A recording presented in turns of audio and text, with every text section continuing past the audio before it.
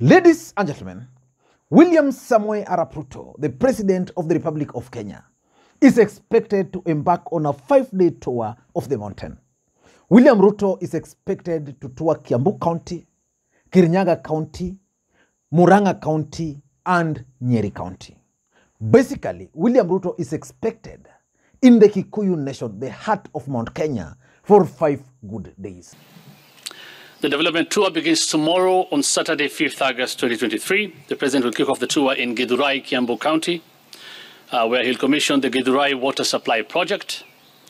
The project will supply about 35,000 cubic meters of water per day to serve over 500,000 residents of Ruiru, Githurai, Mwihoko, and Kahawa, and will provide water connections to about 8,400 people. Also on Saturday, President Ruto will commission the redevelopment of Githurai Market. Later on Saturday, the head of state will commission the Kagio Water Supply Project in Kagio Town, Kirinyaga County. He will also commission the upgrade of the 42.5-kilometer Marua Kwa Wambui Road. And if you ask me, the visit by William Samoei Arap Ruto is significant politically speaking for several reasons. Number one, this visit is coming at a time when there's the talk of Raila Odinga and William Ruto's handshake. Raila Odinga and William Ruto were the main presidential candidates in the last election. The mountain rejected Raila Odinga and voted for William Samoei Arap Ruto to the last man. Number two, it's also coming at a time when William Ruto almost succeeded in his hostile takeover of Jubilee Party. As we speak, Jeremiah Kioni and Uhuru Kenyatta are actually clinging to just a court order. Number three, it's also significant because it's coming at a time when the popularity of William Ruto and Kenya Kwanza in general, in the entire country and specifically in the mountain, was coming down. And lastly, it's also coming at a time when Uhuru Kenyatta's family are under attack by Kenya Kwanza government. Remember, their security were withdrawn. The other day you saw Uhuru Kenyatta's son being raided. The other day you saw what happened to their farm. So the visit is significant, politically speaking. But the biggest question is, why do you think William Ruto is going to stay in the mountain for 5 good days? On the tour that the president is doing in Mount Kenya region, I want to say that it's not a development tour, because yesterday I was going through what he's going to launch in Mount Kenya. I'm sure projects he's going to launch, he doesn't even know how they were constructed by President Uhuru Kenyatta. One of the projects is Githurai Market. Githurai Market was constructed, completed, hata ikapakwa rangi. And that's the project he's going to launch. He's also going to launch Marua State Road. Marua State Road was completed around February 2021 and have been in use for the last 1 year. That is another project that he's going to launch. So when the president was doing campaign for the last 3 years, the project that President Uhuru Muigai was building in our region, that is now the project that they're going to launch. You remember they had those outbursts telling our people that Hatukuli Barabara on those periods, but those are the roads now they are going to launch. So I want to tell President William Ruto, if he's going for a development tour in Mount Kenya, he should go for a serious development tour, launching his own project, building his own project, and delivering to the people of Mount Kenya the way he promised them. He should not ride on the project that President Uhuru Kenyatta did. Having said that, he's also going for a damage control tour. There are people in Mount Kenya, there are voices in Mount Kenya who are questioning their sanity to have voted William Samoei Ruto because of what is happening in Mount Kenya. You remember our region, like I was in Madeira 2 days ago. I had gone to visit a friend who had some issues with the families. And in Madeira region, that is a place whereby those people, they depend on their cash crop is coffee. The coffee there was around 120 shillings. Right now, the coffee there is around 60 shillings, 1 year down the line. In this video, I want to give you the hidden reasons why William Ruto will be in the mountain for 5 good days. Before we do that, for those who are watching this channel for the first time, please take a second or two, click that subscribe button so that next time we produce a video like this, YouTube will automatically notify you. And to the subscribers, I want to continue thanking you guys for your continued support. Because without that support, this channel cannot be where it is. Now, without any further ado, let us dive in. But before we dive in, ladies and gentlemen, allow me to thank the following people for the coffee which they actually sent to me earlier today. You can also do the same using the numbers on your screen. Remember, today is a Friday, so I might not do coffee, I might do the other thing. Ladies and gentlemen, let us now dive in. William Ruto is expected in Mount Kenya tomorrow. He will actually go by road. He will leave State House, begin with Githurai, head to Kenol. Then he will then embark on the journey. On Sunday, William Ruto will be at Sagana State Lodge, where he will be meeting. Actually, I think he's going to offer prayers. That's where prayers will take place. But why do you think William Ruto is going to the mountain for 5 good days? Number one, in my view, is the issue of the handshake between Raila Odinga and William Ruto.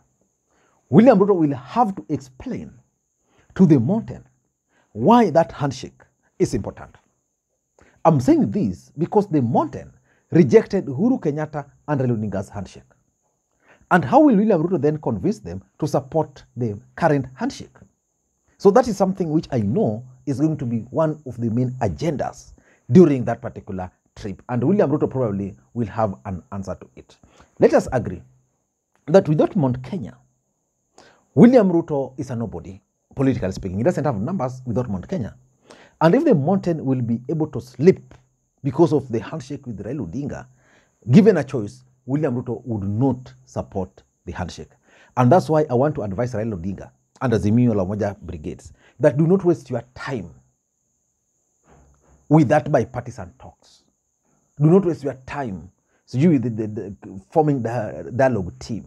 It's a complete waste of time. William Ruto's moves will be dependent on the political situation in the mountain.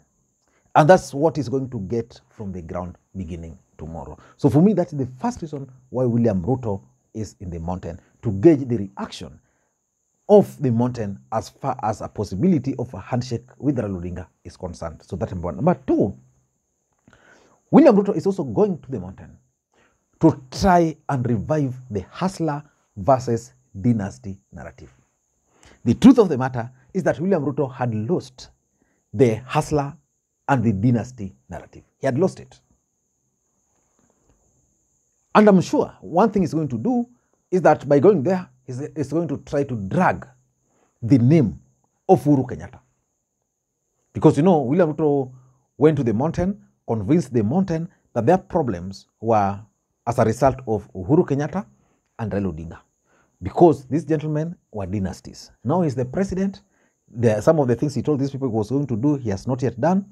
And that hustler narrative was dead now already. So he has to revive the hustler narrative. Because if William Ruto cannot revive the hustler narrative, he cannot convince Mama Mbogas down there that the policies we are creating are for you, that the taxes which we have increased are going to benefit you, I can tell you, he's going to be in problem. I'm told there is a big problem in the coffee sector. I'm not so well conversant with the coffee sector, but I'm told when Uhuru Kenyatta left, I think farmers used to get, I think 120.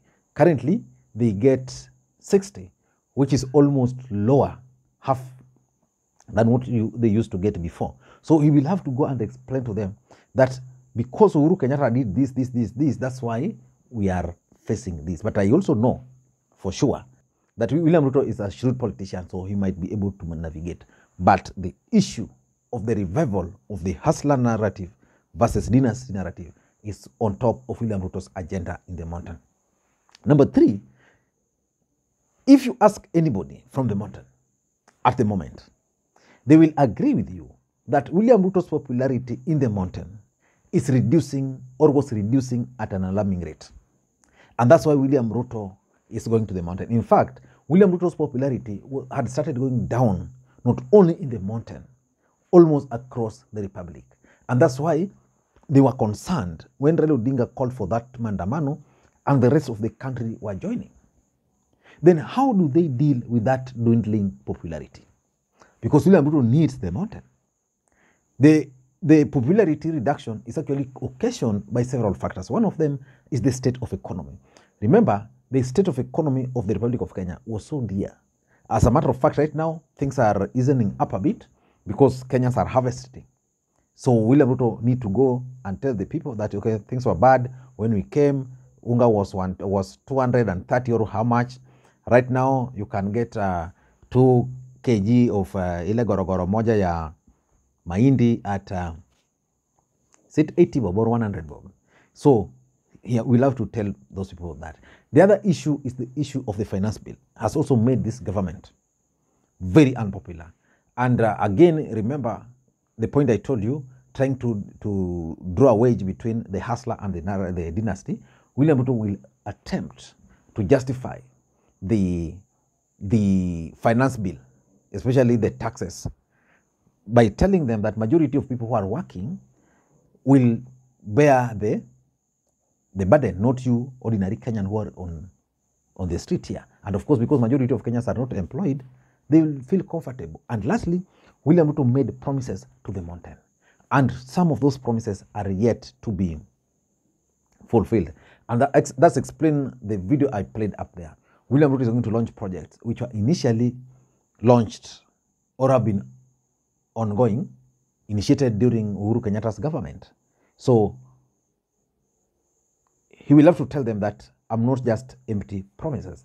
Number 4, William Ruto is also going with the agenda of development. You know, development is one of the easiest agenda to go with. So just identify a project. Like I've seen William Ruto will launch several water projects.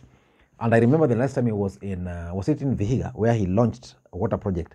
That water project is something which had been there. So just went and launched it. Again, I'm sure probably, at least for him being the cabinet secretary, they might have worked on a project here and there, which the previous government had completed, probably. Because what I know, and this is what most Kenyans are telling Ruto, that you have your budget, we want to see new roads. But the fact is, William Ruto is going there on the account of development. Because remember, politics, I've always told you, is a perceptional game, the way it is perceived. So if it will be perceived that Ruto is working, the better for him. But if that perception will be that he's not working, I can tell you problem. And lastly, I think Ruto is also going to the mountain to review his post-Azimio demos. How did they affect the ordinary Kenyan? Remember, Mount Kenya had actually started joining the demos until the government had to intervene. So Ruto is going there. He's going to explain to the mountain, you know, nyinyi watu biashara, you know, if you don't do this, you should not fall for that mtu wa kitendawili.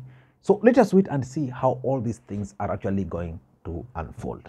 Thank you guys, and may you have a good day. Bye-bye.